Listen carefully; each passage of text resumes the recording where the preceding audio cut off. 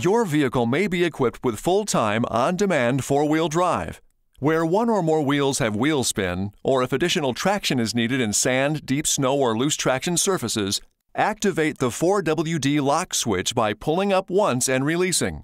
The 4WD indicator light will come on in the cluster.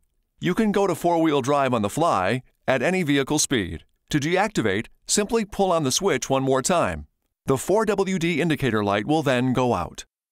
Please refer to the instruction manuals on the Owner's Information DVD or jeep.com/en/owners/manuals for complete details and other important safety information.